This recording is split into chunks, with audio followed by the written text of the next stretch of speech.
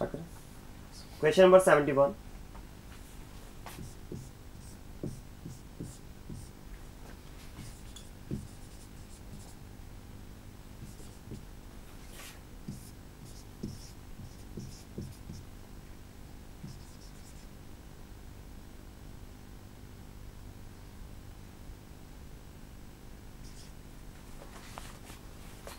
Now in the given question, alkene is to be reacted with bromine to get compound A, and alkene is to be reacted with osmium tetroxide followed by hydrolysis to get compound B.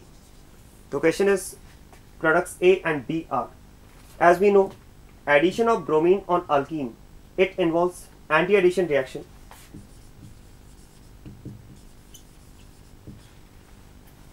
And reaction of alkene with osmium tetroxide followed by hydrolysis, it involves syn addition reaction. So in this case, addition of bromine on alkene, that will be anti-addition to give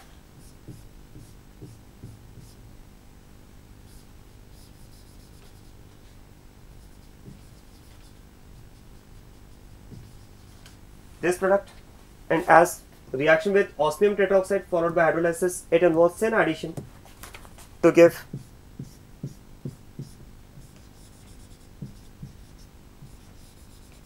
this compound as the final product.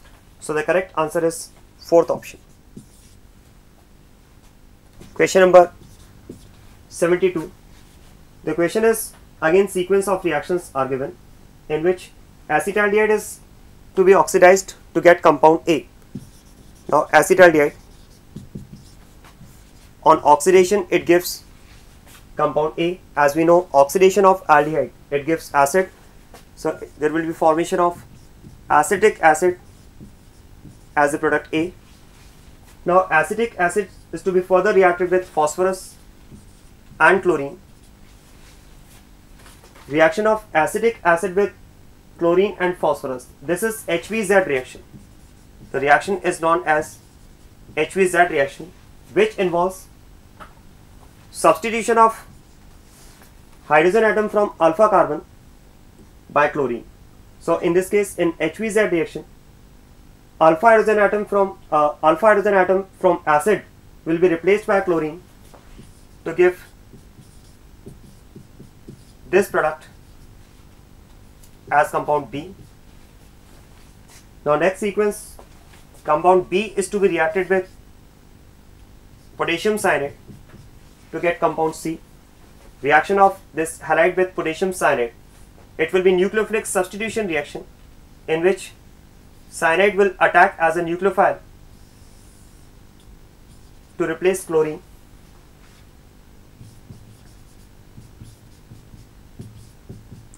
To give this compound as a product C.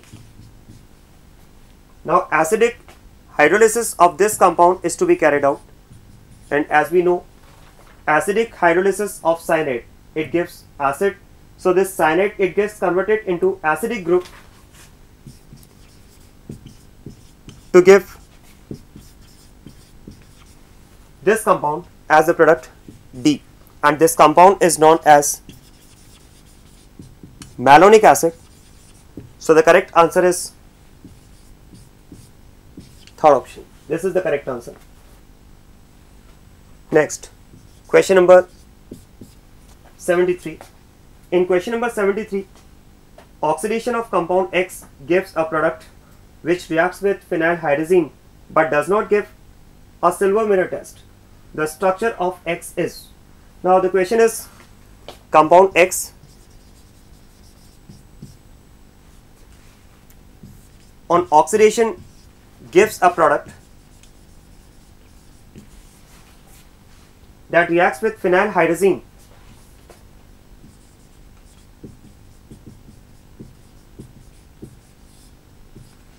but does not give a silver mirror test.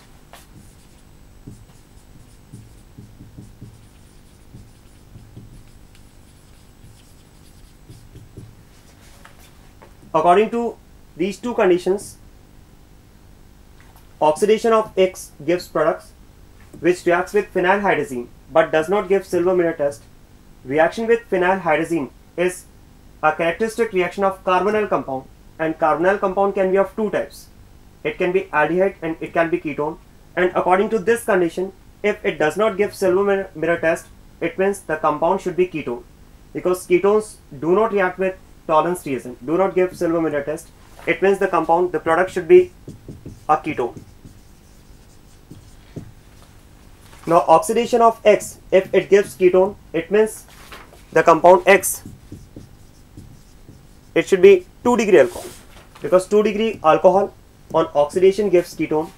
If the compound is ketone, it can react with phenylhydrazine, that is a characteristic property of carbonyl compound, and as it is ketone, it doesn't react with tolerance reagent to give silver mirror test. It means the compound X should be 2-degree alcohol.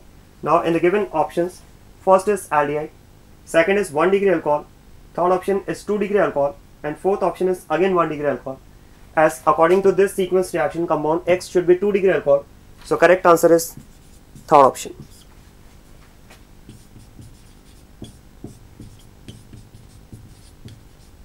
This is 2-degree alcohol, and that is the requirement of this sequence of reactions.